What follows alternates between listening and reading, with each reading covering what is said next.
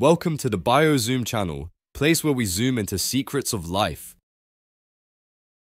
In today's episode, as you might have guessed from the title, we'll be exploring the structure and function of DNA. So, what do we know about DNA? Its name comes from deoxyribonucleic acid, which is directly related to its chemistry.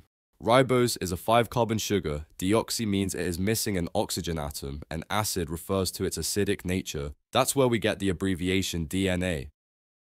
The basic building block of DNA is the nucleotide. It's made up of 3 parts, a sugar called deoxyribose, a phosphate group, and a nitrogenous base. Now, let's break it down.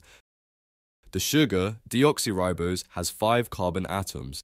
On carbon number 5, there's a phosphate group attached. This forms a bond called a phosphodiester bond. On carbon number 1, we find one of the 4 nitrogenous bases, adenine, guanine, thymine, or cytosine. This connection is called an N-glycosidic bond. And then there's carbon number 3, which is super important. During DNA replication, the next nucleotide is attached exactly at this position, allowing DNA to grow and copy itself accurately.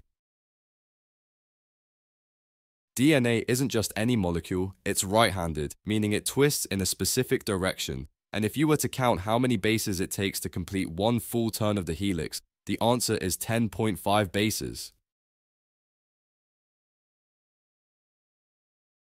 In DNA, we have 4 types of nucleotides, which differ based on their nitrogenous bases. These are adenine, A, guanine, G, thymine, T, cytosine, C. These bases are responsible for DNA's ability to store and transmit genetic information. This is because A always pairs with T and G only pairs with C.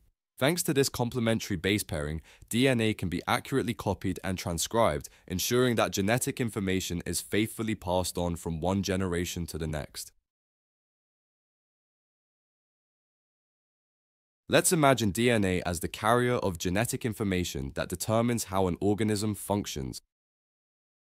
This information is encoded in the sequence of 4 nitrogenous bases. Their precise order in DNA represents the genetic code, which serves as the foundation for the production of all proteins in the cell. However, DNA is not read one nucleotide at a time, but in triplets called codons. Each codon specifies a particular amino acid, meaning that the DNA sequence directly determines which protein will be synthesized. For example, the codon ATG codes for the amino acid methionine and also serves as the start signal for protein synthesis. On the other hand, some codons function as stop signals, terminating the translation process. In order for the information in DNA to be utilized, it must undergo 2 key processes. The first is transcription, during which DNA is copied into messenger RNA and mRNA in the cell nucleus. This molecule then carries the information from the nucleus to the ribosomes. The second process is translation, where this information is decoded into a sequence of amino acids, resulting in the formation of a functional protein. Interestingly, the genetic code is nearly universal. Identical codons specify the same amino acids in most organisms, from bacteria to humans. This suggests that all life on Earth shares a common evolutionary origin. Genetic information is crucial because it determines which proteins a cell produces, thereby defining its function. It ensures the stability of hereditary information while also allowing for mutations, which can lead to evolutionary changes or genetic disorders.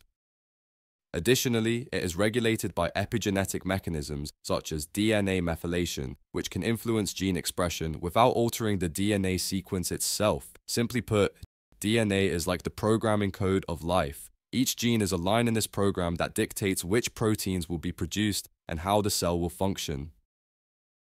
Thank you for watching. If you have any questions, feel free to drop them in the comments. Don't forget to leave a like and subscribe to support the channel. We really appreciate it. See you in the next video.